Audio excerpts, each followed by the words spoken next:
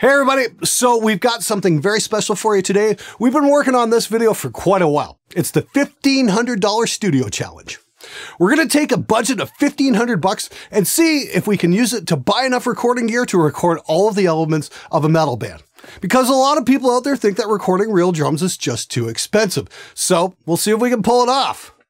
Bear in mind, this is just the cost of the recording equipment. We're not counting the cost of the instruments, as most of you guys starting out building studios will be relying on the bands to bring their own instruments. And oh boy, are you guys ever gonna love what the drummers bring in. And it gets even better when it's time to record bass guitar.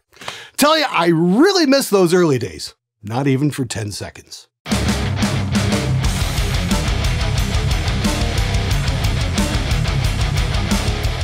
We've all got to start somewhere.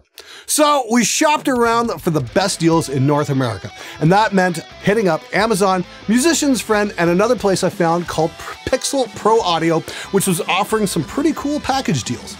You can find links for everything below. And for everyone who's not based in North America, we haven't left you out. I've done my best to find the equivalent gear at Thomann. Please be sure to check out all of those links as well. All right, so let's go over the gear we used and how much everything cost. First up is our centerpiece, the Focusrite 18i20. It's got 8 inputs and is more than flexible enough to pull off the job. Cost $499.99. We found a bundle deal at Pixel Pro Audio that includes a set of Audio-Technica headphones as well. These don't have to be particularly spectacular, as they're for playback during vocal tracking and not for mixing. The singer basically has to be able to hear himself with some semblance of clarity. Next up is the Samson DK707 drum mic pack. It has all the mics required to record an entire drum set. Cost $225 on Amazon.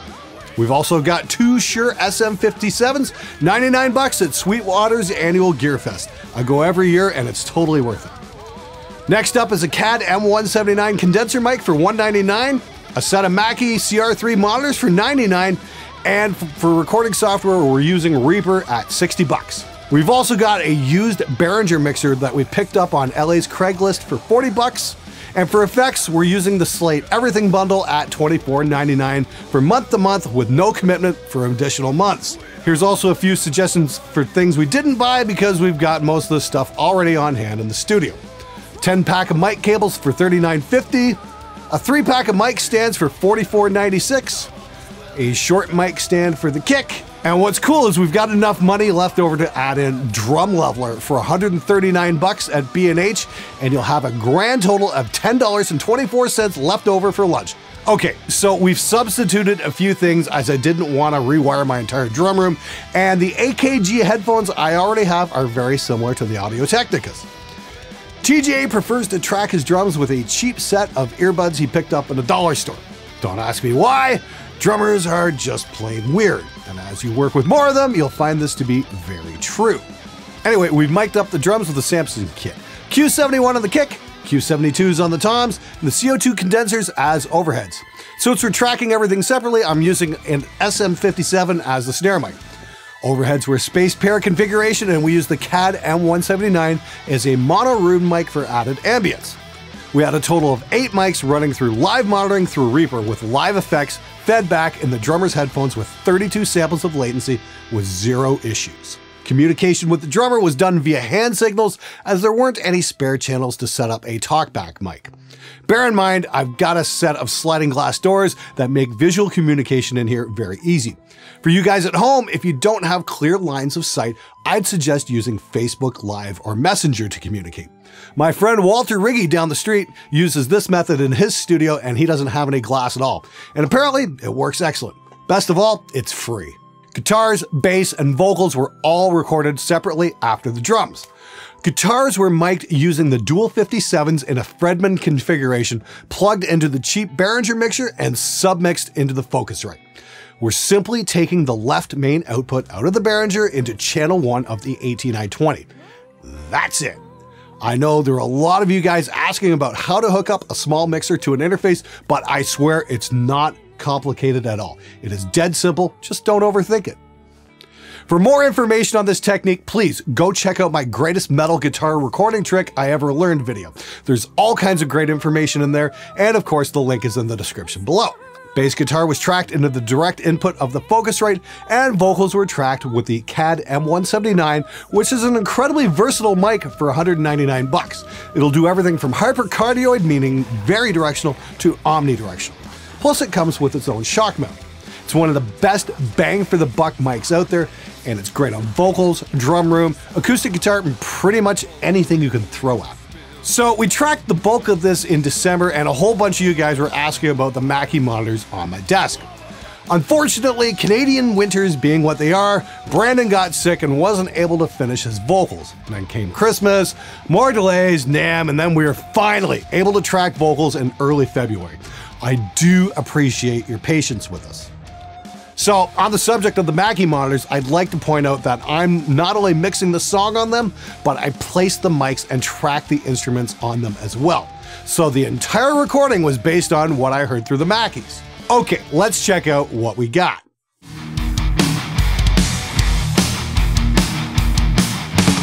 I will spread terror to all malevolence in my mind. Remorseful vengeance surrounding me. Annihilation of their kind. My beliefs are opposed. No, I'm not alone. How can I not question? As a man, I am my own.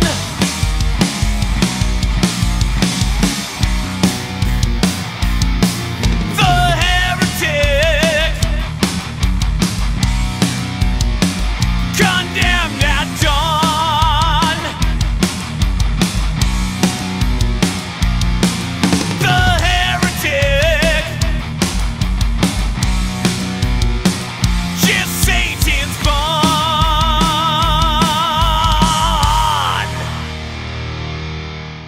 Okay, let me do a very quick mix breakdown and I can show you what plugins I'm using where. So I'll just give you guys a quick run through what's going on where. On my main bus, I got a virtual mix rack with, you know, the Slate Virtual Console Collection set to like an SSL 4K and a little bit of a roll-off. You know, we've got the FBC FG Gray. Boy, good thing they don't make the codes confusing there. Anyway, yeah, that's basically their SSL bus compressor. Yeah, slow attack, auto release, a little bit of threshold, not a lot going on there. And the Slate FGX, which is fantastic. I've used this thing for years. And if you guys notice here, I'm using G-clip all over the place on the drums, and that's just to keep the transients under control. Just a tiny little clip here and there. It's very soft. It's very not noticeable. And best of all, it's absolutely free. A lot of virtual mix rack. You know, we've got that on kick, snare, toms, all over the place. And let me see here. We're using the tone generator trick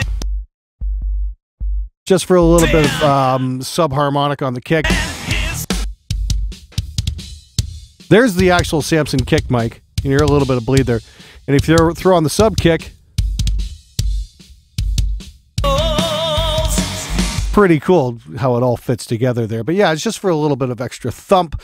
These days on my main stuff, I'm using the Solomon Low Freak mic, which is absolutely magnificent. I am going to have an episode on that coming up real soon because it's pretty wicked and it's so good. I actually wound up selling my Yamaha sub kick just because the Low Freak is so much better.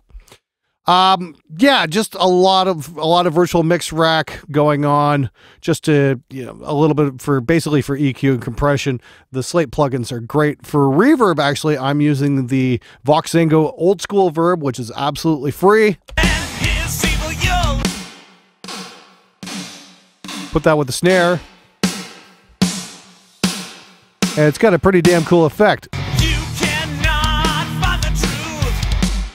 Bass guitar, we've got the TSE BOD, which is basically a software version of the bass SansAmp. And again, that's absolutely free.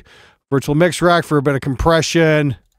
And again, virtual mix rack on the vocals for compression and a little bit of echo.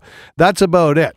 But I've also got drum leveler on the kick drum and the snare drum just to kind of even things out. I don't even think I threw it on the toms on this. No, just a little bit of gate and whatnot. Anyway, back onto the main screen. Now, if you guys want to see a full mix breakdown and a lesson based on some of my top level stuff, be sure to check out my upcoming premium lesson, Producing Prog Metal, which will be available on Pro Mix Academy very soon. All right, here's the verdict. Recording on this gear reminded me a lot of my early days, especially with the Samson drum mics. The tom sounds were similar to what I got with my first set of tom mics, the Sennheiser E604s. And there's nothing wrong with those. If you check out the first Woods of Ypres record, that was recorded during that era, and that tom sound is all over the place. Check out the track A Meeting Place and Time, and you'll hear exactly what I'm talking about. As for the guitar sound, I'm really happy with it. I've been using the same Behringer mixer on all my top level metal stuff for the guitars, and it just sounds great for the application. Bass, well, I much prefer to track with a live compressor, preferably the distressor back there.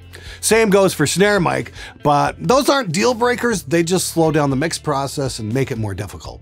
But my absolute least favorite piece of gear in this whole setup has to be the Mackie monitors. They're just not that great. They're very woolly, and it's hard to tell if what's coming out of them is what the mix actually sounds like. I'm definitely not a fan of these at all. My suggestion would be to save up and get a better set of monitors as soon as possible. There are a lot of great options for under 500 bucks, including the upcoming Atom T5Vs, which will retail for $199 each. They'll be a serious step up from the Mackie CR3s. Even a set of KRK Rockets are going to be a serious step up. I worked with KRK V8s from about 1999 to 2007, and they were the first monitors I had installed in the soffits back there. I did a lot of good records on them, and they were outstanding for the price point. I really dig the KRK stuff. Bottom line, can you record a full band for 1,500 bucks? You're damn right you can. Is there room for improvement? Of course there is. But that's the thing about gear. You don't have to get everything at once. You build up your collection over time. Recording music is a lifelong adventure with a lot of ups and downs. You can start with $1,500 and add to that collection. Upgrade your monitors, upgrade your mics, and most importantly, upgrade your recording skills with each project you take on. Each new band you work with will present its own unique challenges, mostly in the form of bass players. And that's what makes recording interesting. But on the software side, I can record with anything these days, and I still love Reaper and Slate plugins. They're excellent top-level tools. So if you're serious about recording, get started and give it your best effort. And it will be discouraging at times. The trick is to persevere and grow your skills, because you'll only get better when you put the effort in. Best of luck to you, thanks for watching, and I'll see you guys next time.